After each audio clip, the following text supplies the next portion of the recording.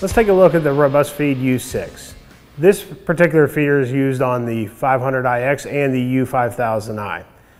This is the first feeder that we get into basic pulse programs for carbon steel, stainless steel, and aluminum. It also still welds with stick electrodes, a variety of them, very well, carbon arc gouges, and also utilizes live TIG for basic DC TIG applications. It also does carbon arc gouging very well, just like the Warrior family. Like I mentioned before, this is the first panel that we get into pulse. It has 10 memories. It has limits and locks for those shops that we need to keep the welders from going outside the procedure. And it gives us a bunch of functionality with a pretty simple display. So let's take a look at the front panel here. When we first turn it on, it'll come up with what we call our measure screen. That gives us the wire feed speed and voltage and or volt trim depending on the process that we're running. And then we also have a bunch of soft keys down at the bottom. These keys are things that we can activate like gas purge, wire inch, and trigger lock, to name a few. Also, we have our controls here on the side to make adjustments. To see what we're running, we can click our menu key one time, and it gives us a rundown of what the machine's set up for. Right now we're set up on a stainless steel wire for a 98 argon 2 CO2 gas, pulse MIG welding in synergic, and on an 0.45 diameter. The reason we have to give the machine all this information is because I mentioned there briefly a synergic. What is synergic? Synergic is a series of points plotted based on how the wire operates. So we go and we build a pulse line for a whole range for this machine based on that information. And then when you turn the process on and you set a wire feed speed, it gives you a predetermined voltage and or arc length. You can trim this on the front panel with the voltage trim knob if you would like a different arc length, but that's how we get you into the baseline settings for your pulse parameters. Another advantage of a synergic line is once it's all set up and we get it dialed in and we come back to this main screen, once we get our settings set at, let's say, 200 inches per minute and we get a trim set to where we like it, when we run the wire feed speed up, it tracks the voltage with it. It essentially turns the unit into a one knob control setup, which is a huge benefit of synergic lines. Still, over wide runs, you may find that you need to do some finite trimming to get that perfect arc for your application. In this unit, we have over 90 synergic lines covering everything from carbon steel, metal core, flux core wires, stainless and aluminum, gas and wire combinations.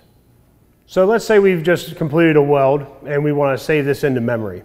It's a very simple process. We key our menu button one time to get into this submenu. Once again, it tells us everything that we have set up. Then over here at the far right, we have memory. We click that one time. It's once again going to show us what we're currently utilizing, wire feed speed, volts, everything. And then we can have the option to hit next. Here we already have a memory stored, but we're actually going to overwrite it. So we're going to store our data on this entry here. It's going to prompt us that we are storing something different than it has in that slot. And if we'd like to continue, we just click yes.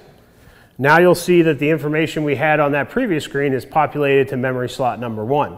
Once we've stored memories, maybe we have multiple in the system and we're jumping around from process to process. When we want to get back to that old memory, we can use the recall button here to pull that memory back up and utilize it. Another thing we can set up on this controller is limits and locks. So let's say we have a procedure that we need our welders to follow and we want to make sure that they don't go outside of that. We can set a min-max on wire feed speed and voltage and assign it to the memories that we've already saved. Another advantage of the U6 is we have all of our process control at the panel. So instead of going back to some older systems where we have to go back to the power supply to change processes, we can do all that off the front panel. With the addition of the extra OKC port on the back of the feeder, we can utilize this for our stick welding or carbon arc gouging capabilities. This means less cables on the ground, faster changeover from process to process, and just gives us a better all balance with this style feeder setup. Also, we can leave it installed even when it's not in use. And since the cable set is rated to handle the output of the machine at its given length, we can successfully hook up a carbon arc torch and use it at peak performance for those tougher back gouging jobs. In the situation with one customer where their power supplies were far separated from the workstation, and they had a track system in between, so the operators could not, or welders could not walk back and forth freely to the power supply. They had a lot of issues.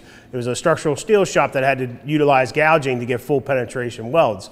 So what we did is we used the extra port on the back to put the carbon arc torch on the system, and then since we can select process right at the front of the feeder and it communicates back to the power supply, that made it a lot more simple for their operations. It also cleaned up because we didn't have to run extra cables. We just used the actual cable set that the feeder runs off of standard.